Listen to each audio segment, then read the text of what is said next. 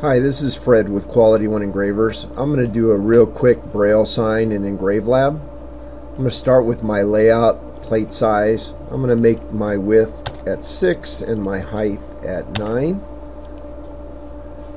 And the first thing I'm going to do is I'm going to type in my text, MEN, swipe through it, change it to 1.5" lettering, change the font, and I'll just pick out, look for Arial.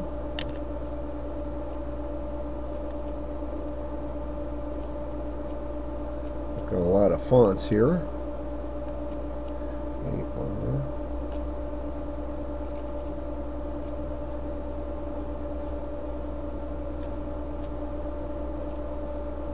Arial Black, double click. Here's the font that I want, and I'm going to double click on the baseline, actually make it just a little bit smaller, 1.25".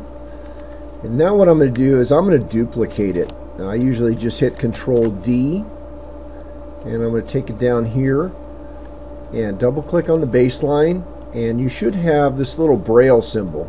If you right mouse click on it, you'll see that this is Braille Punch Normal. You can also browse to get Braille Punch California, which is normally it, and then click on select. This is the standard height, 0.395, grade 2 English, and then just say OK. And once that's done, then you just click on the grade 2 Braille. Now a lot of times people will eliminate the double dots in front of it to indicate the that it's capitalized, and just put these two characters here.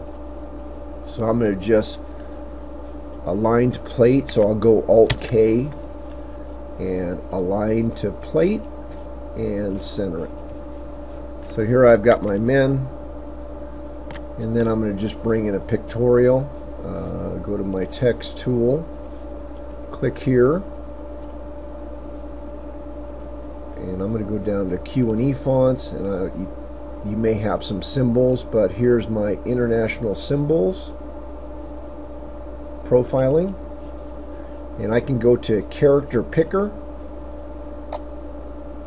I do know that it's the letter M because I made the font, but let's say that I want to use this one here. I only needed to click on it once, and then close character picker, swipe through this, and I want this to be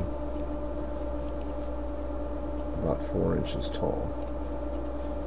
And then again, I'm going to go this time Control K because I already did the alignment, and now that is centered on there.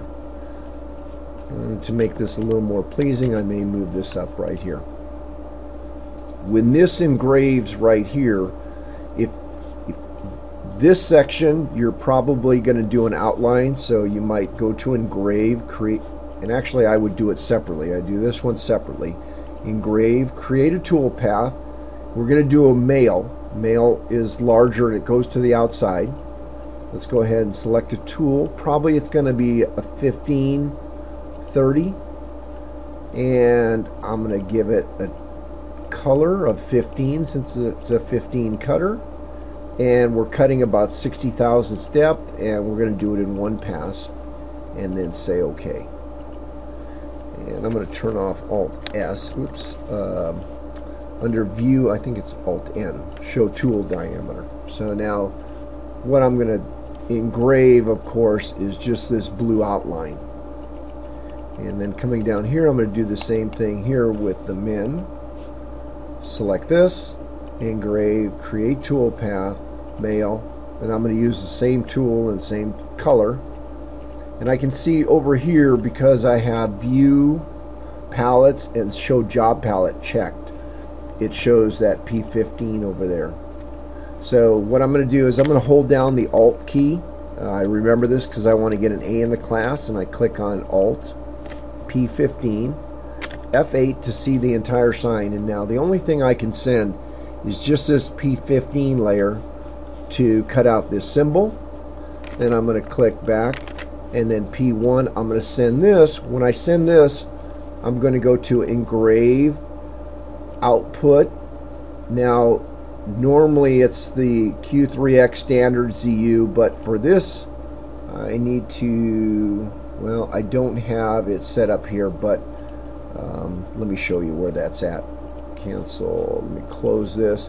Engraving defaults. I can click on setup, go to standard ZU, create a custom copy of it, and I'm going to call it Braille. You may have a Braille driver already there, but you can make one. So I'm going to click on Braille, and I'm going to go to tool options and change it to Braille drill, and then just say OK. So now that it's Braille drill, apply and OK. Apply and close. Now when I engrave this, engrave, output, I now have a Braille driver there. So all I did is just duplicate this, make it Braille, and then I click on the plotter tool and it will do just the drilling. I hope you enjoyed this quick video.